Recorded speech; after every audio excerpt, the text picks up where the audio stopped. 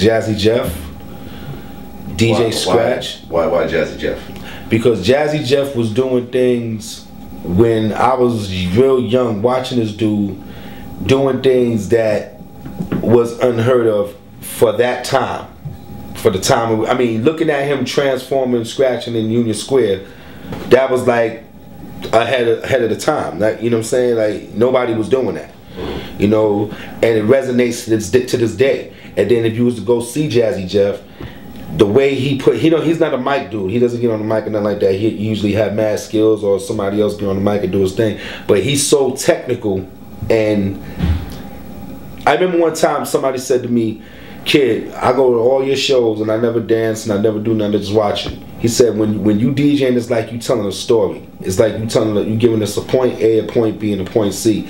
And that's the truth. And that's the same thing I get when I see Jeff. When I look at Jeff, it's like he's trying to, he it's such of a build-up. It's so much of a beginning, a middle, and an end that if you came to stay there for an hour, you're going to end up being there until the lights come on. That's the type of DJ he is. You know what I'm saying? And those are the type of DJs that's really winning. Not the dude that's just grabbing the computer because he's able to be a DJ and grab a bunch of MP3s and, you know, be out there. You know, you could really see it's a difference when somebody hear you opposed to when somebody feel you. Yeah. You know what I'm saying? So Jazzy Jeff is one. Who are the other four? Scratch. DJ Scratch. Why him? Because Scratch, he's one of the few out of like Q-Bert or like a lot of DMC DJs that could be a DMC DJ and bust your ass with that. He is a DMC champion, right? He's a DMC champion. Yeah, but he could do that and then still know how to rock a party. You know what I'm saying? Still know how to turn it off to where there's a lot of DJs that's just what they know, and when they get to the party part, it's not good. And the DMC thing, if you could incorporate that into a regular party where you have a bunch of chicks and a bunch of people that want to party and have fun, if you can incorporate that, get in and get out, it's a beautiful thing. But if you doing that the whole party, chances are, you know, you're not gonna be hired back. Right. You know what I'm saying? So it's a matter of appreciating the fans and knowing what the fans want. Okay. That's 2. 3 more. And be careful about who I say here.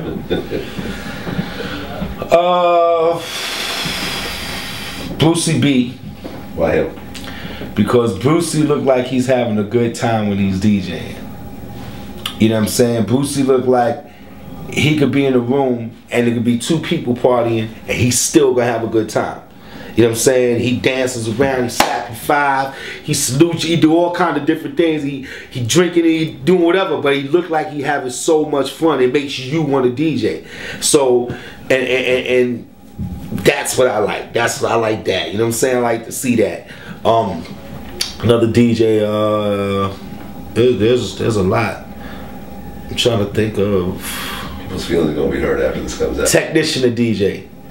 Technician's the DJ is a DJ that opens him up before me. He goes on the road with me, and he been with me so many years. He's seen how I do things, and he see that, you know, this is the way you appreciate your crowd. This is what you got to do to be great. This is what you have to do to go star status.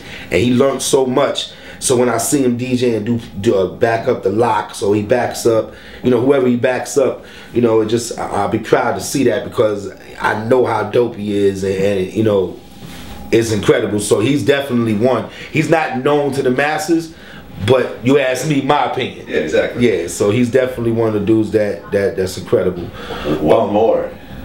One more. Ooh, you know, I mean, choose wisely on this one. I'm going to say Grandmaster Flash.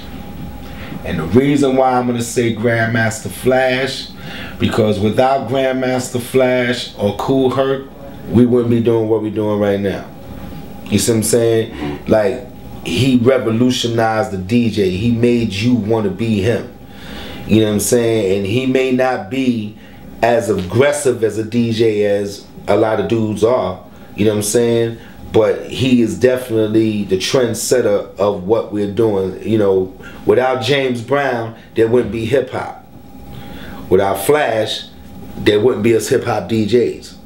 You see what I'm saying? So you have to respect that, man. You have to respect what he's done. You know, 5 DJs is too short of a list. It's too many great ones. Because I mean, on top of my head, you left off Bambaataa. Of course. And let me tell you, matter of fact, let it be 6, because Bambaataa need to be in there. Listen, I went to Toronto, Canada. I got stuck out there. I had a show in Vancouver. I got stuck in Toronto. And one of my promoters, I called him and said, yo, I want to go hang out, whatever. He came to the hotel, he took me out, and I heard he said, yo, Bambaataa's in town today. And we wasn't even going, we were going somewhere else. He said, Bambaataa's in town today. I said, yeah, let me go pay my respects, say what's up to Bam, be there 5 minutes and roll out. Yo, I got there, man. First of all, let me say this. In all the years I've been in hip-hop, know about Zulu, been around Bronx River and everything, I've never seen Bam DJ. I always seen Jazzy J and Red Alert. I knew Bam supplied the records, so Bam, he was the master of records. I'd never seen him play. I seen this dude play in Toronto. Like I said, I came to stay there for 5 minutes, say what's up to him, roll out. I stayed till the lights came on.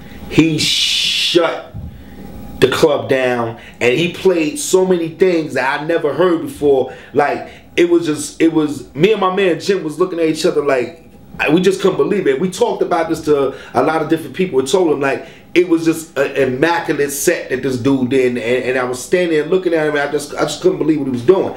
And that just goes to show, like, you don't have to be in the forefront to be the hottest. You know what I'm saying? You don't have to be in everybody's face all the time to be that dude. You don't have to be the dude with the now hit record to be the banging dude that when they come and pay that ticket, you satisfied for paying that money to see him. You know what I'm saying? There's a lot of people that's like that. And he's definitely one of them. And I would definitely go. Next time I hear Bam is somewhere, Bam, I'm coming to see you, sir. And that's that. He's an incredible DJ. So you left Flex off the list. I left Flex off the list because Flex got so much more to do.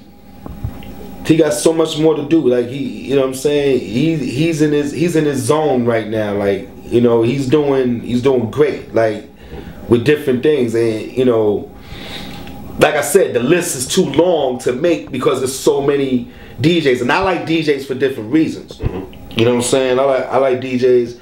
I don't like DJs because you have the big name. I like DJs because of everything that you do. You know what I'm saying? So Flex is in his zone right now. It's never a thing where Flex is hot on the radio and that's the reason why I like him. No, I like what he's doing, what he stands for. Like, you know, and he's doing his thing.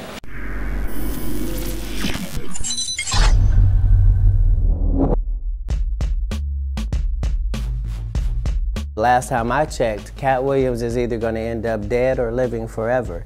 And those two choices are fine. The real question is, if he were to die, would anyone care? And it makes him seem like one of the greatest philosophers of the world because his pen told you this years ago. He wrote what's happening nowadays. He's seen it. So it puts him on a level of a spirit or a god.